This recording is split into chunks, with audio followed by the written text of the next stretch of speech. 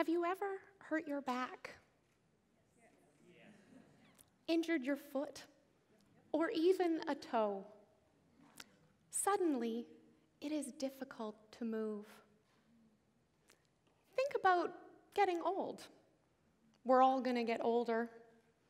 Arthritic knees, maybe a broken hip. Eventually, mobility challenges are everybody's problem. And the treatments to help us move are stone age. Sticks and wheels. I'm talking a cane, a wheelchair. But today, there is something infinitely better, something revolutionary, a technology that has the capabilities to move us beyond our physical limitations. People think it's way in the future, but it's not. It's here now. It's wearable robotic suits called exoskeletons. My name is Chloë Angus. I am a fashion designer and exoskeleton activist. In 2015, I had achieved the life I had always dreamt of. I would sashay down runways and red carpets.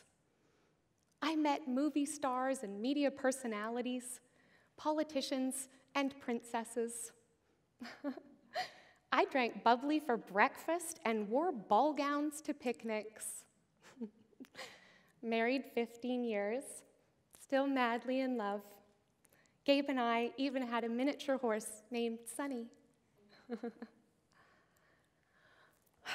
I had no idea my life was about to take a drastic turn.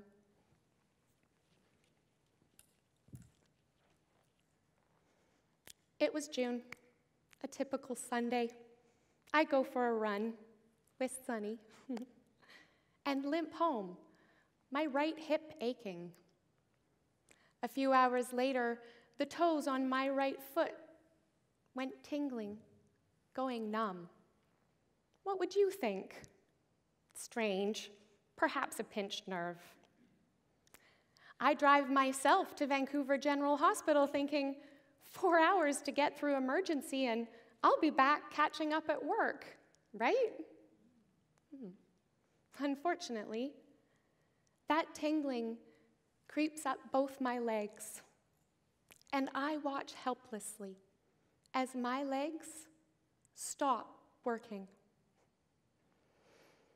24 hours later, the best doctor in the country tells me I am now paralyzed from the waist down due to a rare benign tumor in my spinal cord.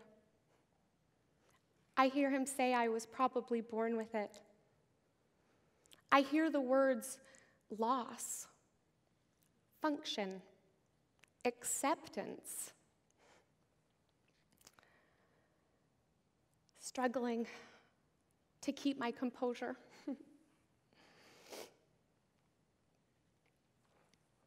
I hear that doctor. He looks me directly in the eyes and he says, "You will never walk again." I focus on the red Ferrari lanyard around his neck, thoughts racing. This isn't possible. I was running yesterday. I drove myself to this hospital. How many injuries to own that Ferrari? How often does he say, "You will never walk again"? Blood draining from my face, my heart tightening as I envision my life in a wheelchair. Shocking. I went from being a busy entrepreneur who ran a fashion design company to not being able to get out of a chair. A few weeks later, reality set in. I became aware of the serious secondary health complications of living in a wheelchair. Muscles atrophy, and you experience complications with bowel, bladder, circulation, pressure sores, and lose bone density due to not weight bearing. Then there is the extreme pain caused by sitting too long. You know how you feel after a 14-hour flight in coach? Now imagine living in that airplane seat for the rest of your life. When doctors prescribe you a fentanyl patch program to help with that pain, you know the world needs a better solution. This is what drives me.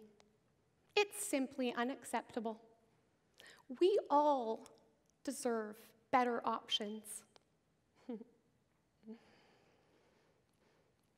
My situation is rare, but losing mobility is more common than you might imagine.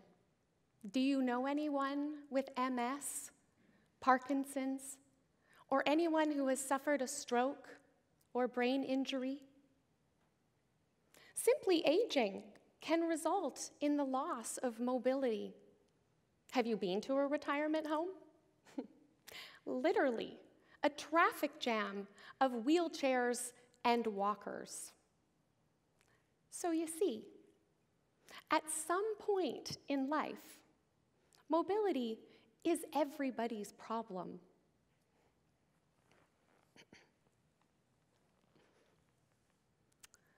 That dark night, alone in my hospital room, I replayed the doctor's words, "You'll never walk again."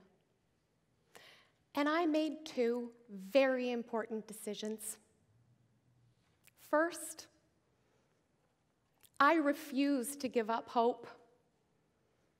In bad situations, you can always retain the right to remain hopeful. No one has ever OD'd on too much hope. That's true.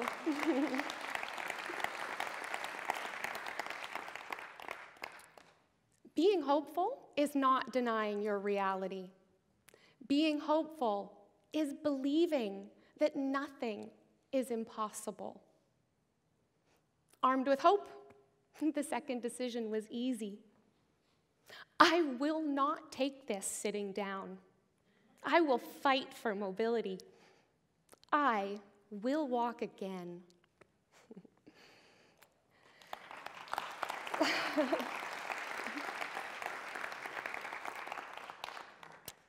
Desperate to get back to my studio, the fashion cycle waits for no one.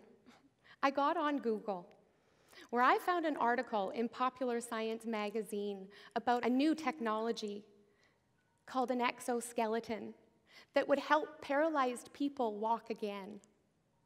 It was a wearable robotic suit, like in the movie Iron Man. The next morning, I said to my husband, "Honey, just order me one of these off of eBay, and I will be back at work next week." Yeah, turns out you can't buy one on eBay. A few months later, at a rehab center, after much advocating for myself, I finally got to try an exoskeleton.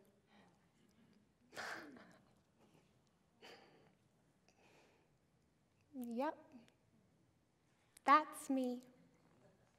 Ha! That doctor said you will never walk again? He was wrong.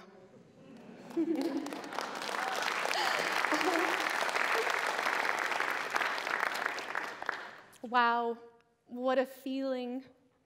The first time I put on that wearable robotic suit and walked, after so many doctors told me I would never walk again. It blew my mind, and it opened my eyes to what was possible. Possible with technology. Euphoric, I was ready to walk right out of there. However, I quickly learned that exoskeletons were very limited. The device I used could only move forward in a rudimentary robotic way, not allowing for natural walking gait or balance. It required arm crutches and an attendant to use it. The device I used could not be used independently. It could not go downstairs or up curbs. Confined to the rehab center, I could not use it in my daily life. I knew the technology was amazing. It just needed to be improved. That was 2015. I had no idea I would become an advocate for exoskeletons. Remember that dark night in the hospital? Yeah. Now I want to tell you about one of my brightest days, June 2019. That morning, a high-profile client put on a ball gown I had designed. A vision of red silk, perfect fit and proportion. It showed all of the skills I had honed in my years as a fashion designer. I am proud of this dress. That same day, I got to try on a new outfit of my own. The next generation exoskeleton that I helped design. Yeah.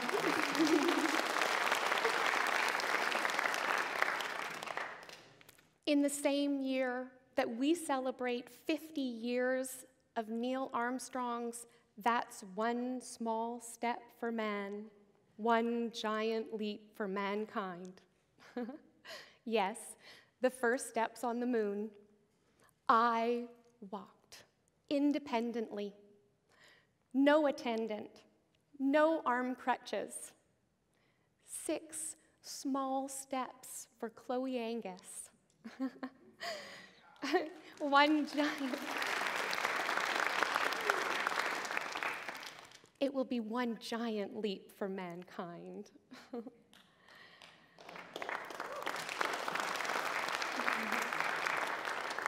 This was a bright day.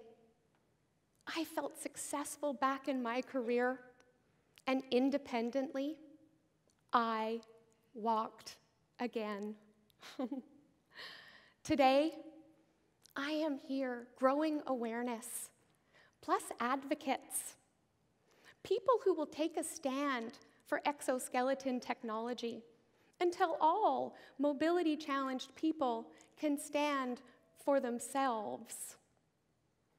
I am now working with 2 brilliant professors and a growing team of engineers, researchers, students, investors, and industry leaders. Together, we are building the world's most advanced exoskeleton for rehabilitation and personal use. With hands-free operation and self-balancing capabilities, our exoskeleton will be a radical improvement to the current technology. One that will allow me and 80 million others that suffer from motion disabilities to walk back into our lives with dignity and independence. With our next generation exoskeleton, one you will be able to buy online, more people will experience what I have discovered, the positive effects of being upright and moving. Bowel and bladder function improves, circulation increases, and a tingling energy runs through your whole body. Emotionally, I felt hopeful, inspired, and truly alive. My journey from ball gowns to wearable robotic suits has come full circle. As a designer of fashion and now robotics, I envision a sleek, stylish robotic suit. In custom colors, making it cool to wear. You will feel confident in the boardroom, at a cocktail party, or in your senior living home. Take a minute to envision the future of your own mobility. Instead of being limited to a wheelchair, you now have options. Options that allow you to walk anywhere. You could stand to deliver a speech. With your exoskeleton, you will feel equal again, eye to eye when you shake hands. Hugged loved ones to your chest. Maybe even walk down the aisle.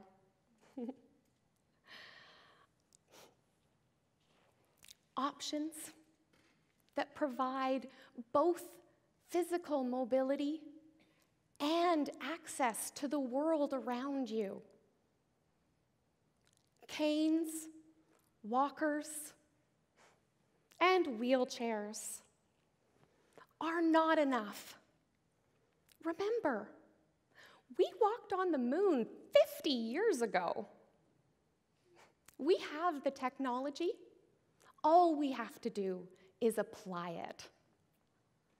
Talk to your friends, family, and government about the need for exoskeletons. Insurance and healthcare providers must get on board, and those that can should invest in exoskeleton technology for all. In our lifetime, people of all ages and abilities will walk again.